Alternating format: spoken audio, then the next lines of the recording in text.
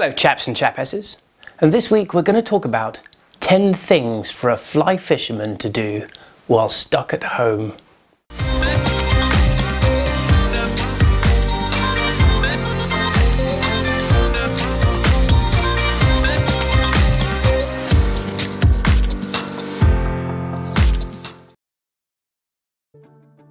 There does come a time, such as now in fact, where we cannot actually go fly fishing. And this can be a bit of a problem for some of us. It is an obsession. It is something that we love to do, and we struggle when we can't do it. I find that during these times it's important to keep a positive mental attitude and to think about things which we can do while we can't actually fly fish. If you've got a long period of time where you cannot go fishing, use this downtime to actually come out the other side with a new skill. You can also use this time to fine-tune your equipment, go through all your stuff. So without further ado, let's go through 10 things that you can do as a fly fisherman if you're stuck at home. The first thing that I tend to do is, if I cannot go fishing, I want to watch fishing. I like to fish vicariously through others. Those who are either being able to go fishing or have recorded fantastic movies of their adventures. For this, my first stop is normally YouTube. YouTube is a great resource, and for those of you who haven't discovered, for example, the Aardvark McLeod YouTube channel, then I would urge you to go and check that out. But there are many sources of YouTube videos on a huge number of different subjects.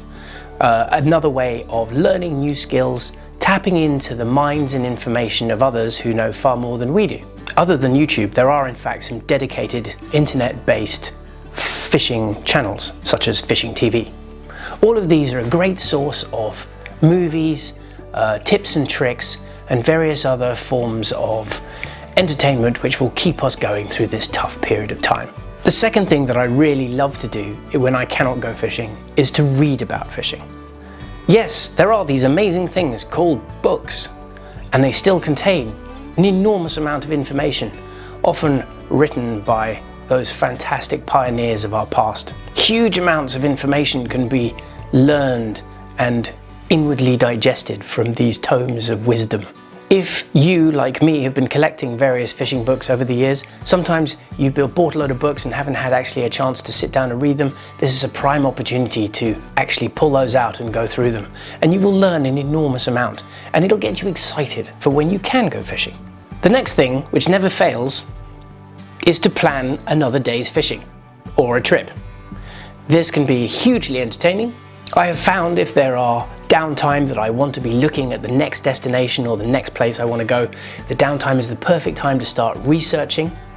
It's a perfect time to call someone like us, for example, start thinking about that next trip that you've been wanting to organize, get it on the books, and then you've got something to look forward to.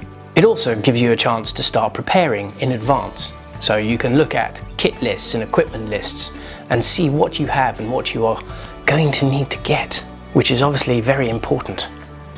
Having something to look forward to is paramount when you have large quantities of downtime.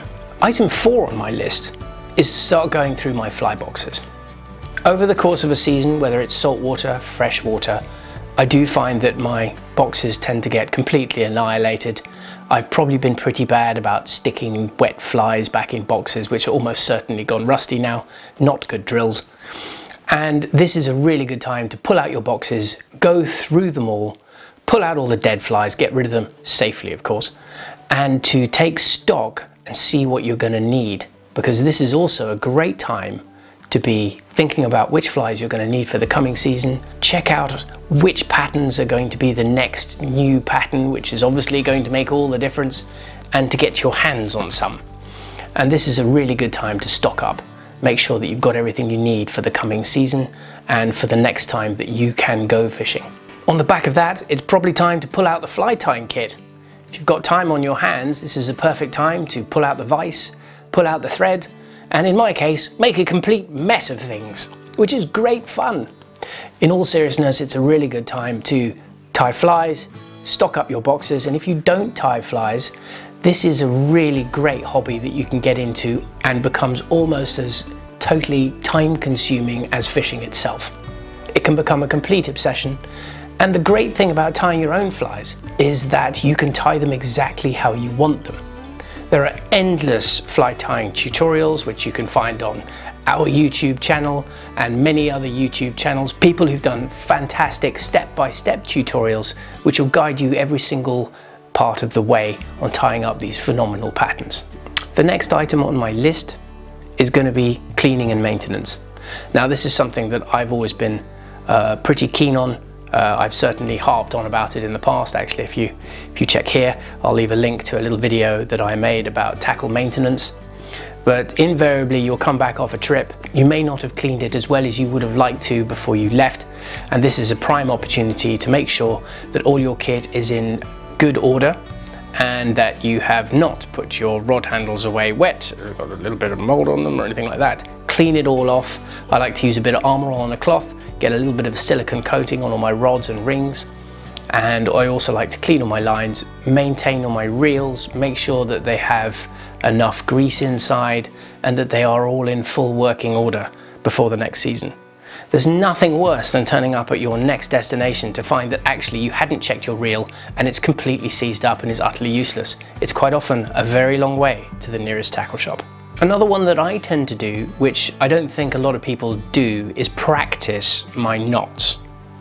That can involve tying up leaders if you're going to be heading out on a permit trip, or you need some bumphead parrotfish leaders, or you want to even try making your own furled leaders.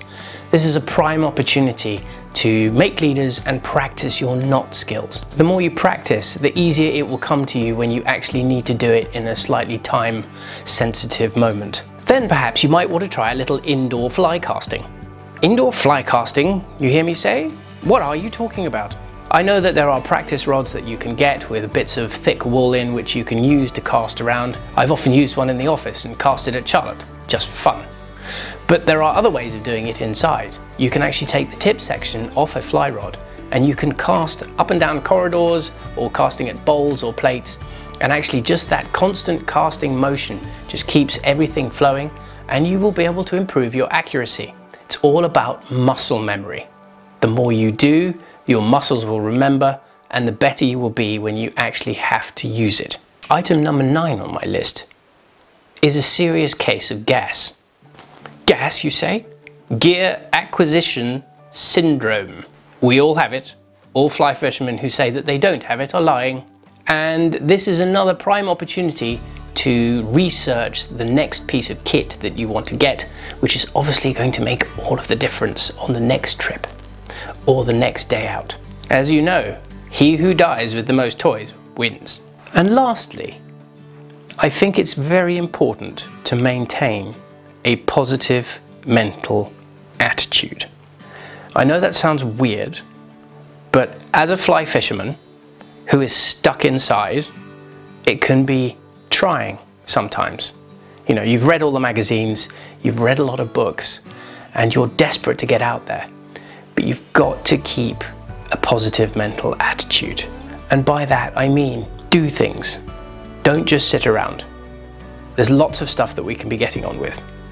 It's really important to set yourself tasks and to go off and to achieve those tasks. If we've got a lot of downtime, it's really important to come out with new skills, new toys, new books, new inventions at the vice. These things will keep us occupied during the downtime, and they will pay dividends when you can go fishing. As always, I hope you found those tips useful. Please like and subscribe to our YouTube channel, and I'll look forward to seeing you on the next one.